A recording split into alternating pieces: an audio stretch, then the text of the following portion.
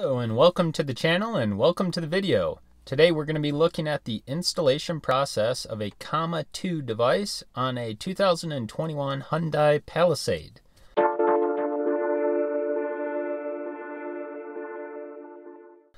So for today's video we're going to break that up into a few parts. First we're going to look at the unboxing of the device and look at what does it all come with to do the installation depending on your vehicle. Then we will look at the actual vehicle installation process, which will be quite similar for most vehicles. As I said, we're going to look specifically at the 2021 Hyundai Palisade, but if you have another vehicle, especially a Hyundai, it's going to be a very similar process. Then we'll look at the installation process for Openpilot. Openpilot is the open source software that is actually what performs the level 2 driving automation task. So level 2 driving, if you're not familiar with the levels of driving automation, level 2 driving is basically a driver assist type system. So it is not full self-driving. Nobody to date's actually achieving full self-driving. With level 2, you are going to need to still pay attention to the road because it's not going to be able to drive under all circumstances. We will have a follow-up video for our first test drive, so we'll look at what kind of capabilities this system does have, specifically with our Palisade. So without further ado, let's go ahead and get into the unboxing. Alright, here we are with the unboxing of the Comma 2.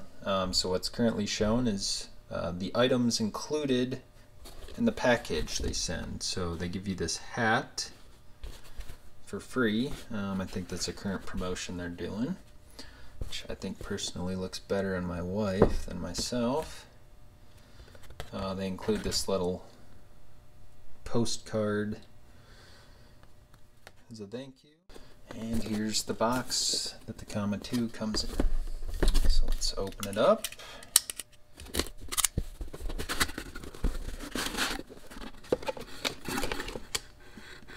Welcome to the fleet. So it says to grab your phone to get started, go to comma.ai/setup for step-by-step instructions, which we will be going through the Openpilot installation in the next segment of this video. Alright, there she is. Looks like already in the mount. So they 3D print these mounts. So the reason they do that, to my understanding, is that there's a cooling system, like a fan, and some controls built into this thing, since it is processing quite a bit of power. So you got to keep it cool.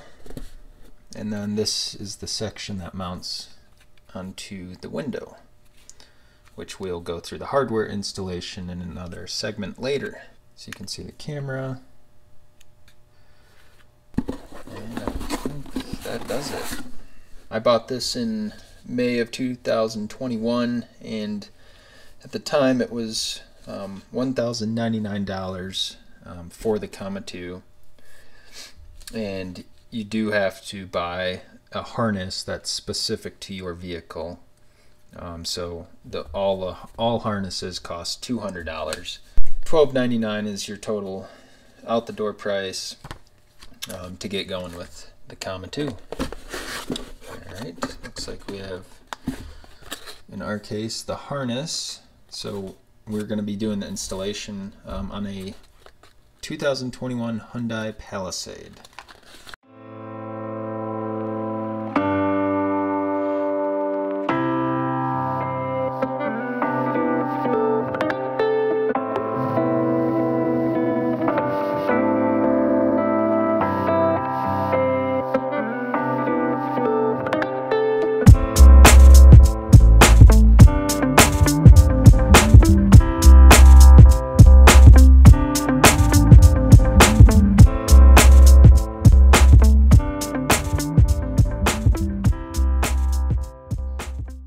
That's it for the unboxing of the Comma 2. All right, here we are looking at the Comma 2 hardware installation in our 21 Palisade. So they do provide you with some information on the mounting tips for the device. But first, we want to take a look at the mirror. So if we look up by the rear view mirror, I have actually already taken the liberty to remove some of the paneling. So this panel was up here, along with this little cover that helped to hold it in place. So I tried to find instructions on the internet about removal of this or videos, and I actually was not able to find all that much information. I recommend taking a really thin type screwdriver, something like this, and just kind of getting in there to remove this center piece. And then for the larger piece of plastic, one video was suggesting they had to use a lot of force. You do not need to use a lot of force at all. I just needed to shift it kind of to the side and it was able to drop down. So you should not need to use a lot of force to remove this, otherwise you may break some of these plastic clips. All right, and so once that's removed, the next step is to take a piece of the harness that comes with the Comma 2. So this is going to be specific to your vehicle. So you can see there's a couple wires on this, and then there's the RJ45 port on one end of it, and that's what will be running across the vehicle down to near the driver's side. I'll show you later.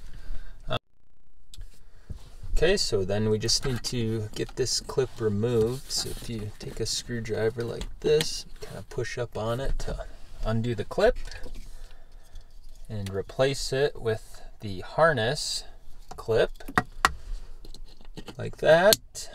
Make sure you clip it in all the way, and then take the original clip and plug it into the harness receptacle. Just like that. And now you'll see we have on this end an RJ45 port and the USB-C cable to power the Comma 2 device. Okay, we're back, and what we've done here is kind of taken the liberty to go ahead and assemble some of this off camera.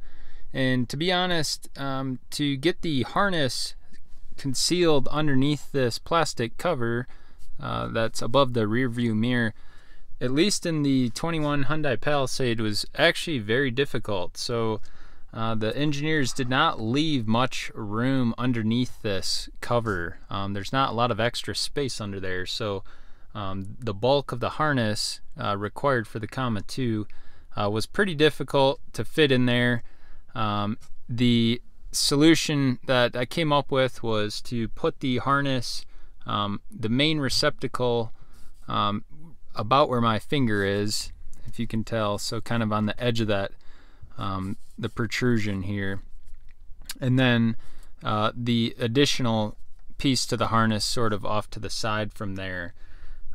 So my advice is just, do your best. If you're in a 21 Palisade, do your best to kind of squeeze it in there.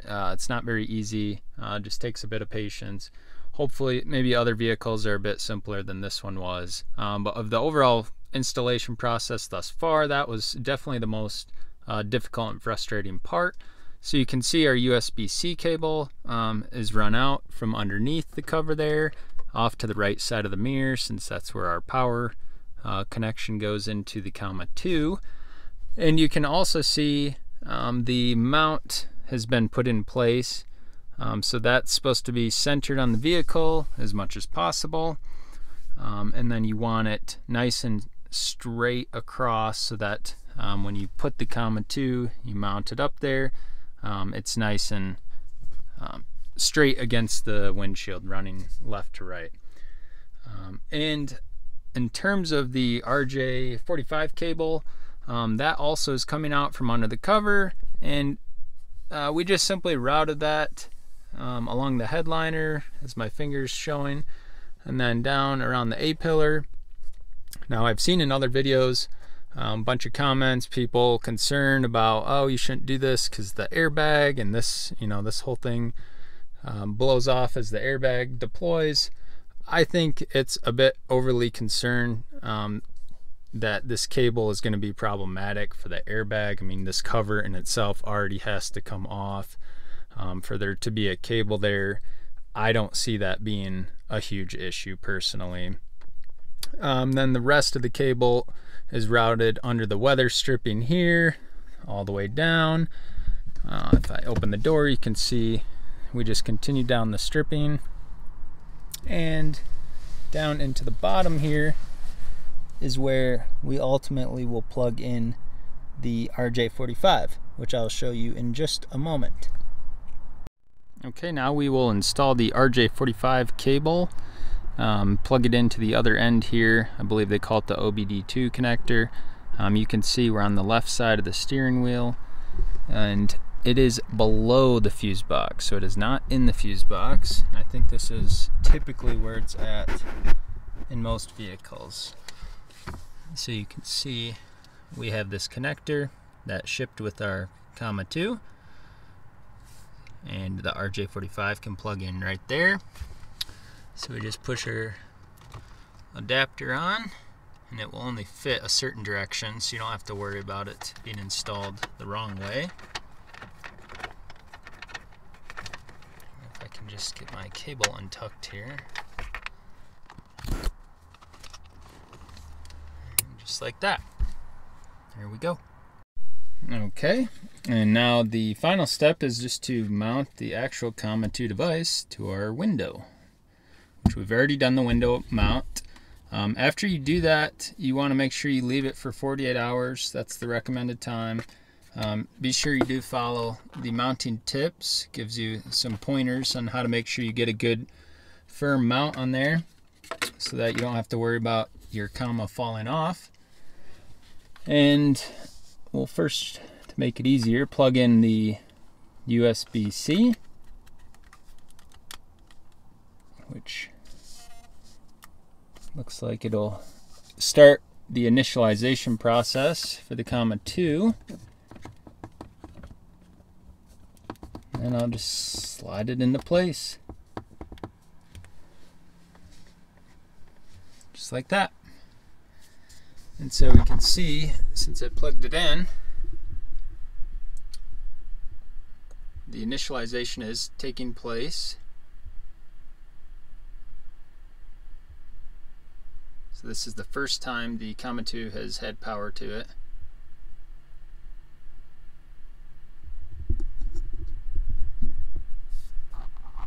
Continue to set up.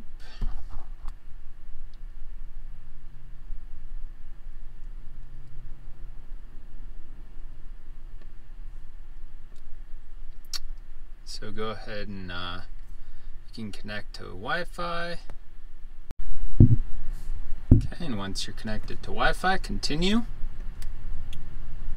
Now this is a critical step. It wants to ask if you are going to do a dash cam software install or custom software. So by default, Comma AI ships this device to function as a dash cam for liability reasons, but we want Openpilot, so we will do custom software. And now we simply enter the URL to get Openpilot. Okay, so to get Openpilot software, we just enter Openpilot dot comma, that is spell comma, .ai.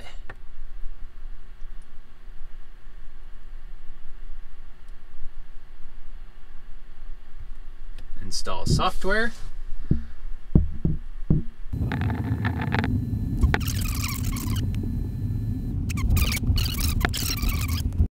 Okay, so once you scroll through all those terms, accept if you so wish. And now we're into the training. So to get familiar with how Openpilot works with your vehicle, there's a little sort of training session. Openpilot can determine a path to drive, maintain a maximum speed, maintain a safe distance from a lead car, and change lanes with driver assistance. Openpilot cannot stay engaged while the driver is distracted. It cannot see other cars during a lane change. It cannot stop for red lights, stop signs, or pedestrians. And it cannot react to unsafe situations like vehicle cut-ins or road hazards. Alright, we have finished the training. You can replay that at any time.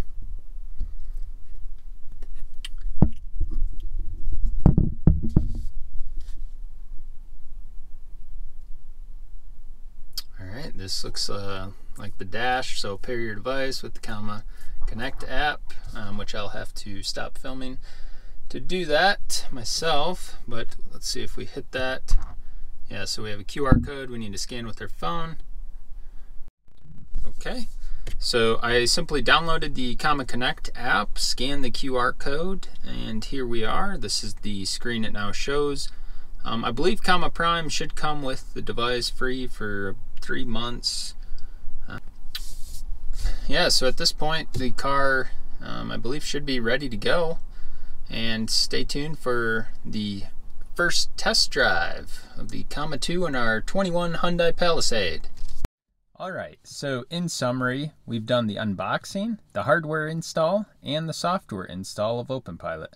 So for the unboxing of the Comma 2, there were no surprises. It was a very professional experience. They threw in the free hat, which was cool, so no complaints there. As far as the hardware, this was the most difficult aspect, that is installing the Comma 2 into the vehicle. In our case, it was a 2021 Hyundai Palisade, but it's going to be similar for most vehicles, especially securing the harness underneath the rear view mirror cover. That was especially difficult in this vehicle. And then as far as the software installation for Openpilot to have the level 2 driving automation capabilities, that was actually surprisingly easy and straightforward in my opinion.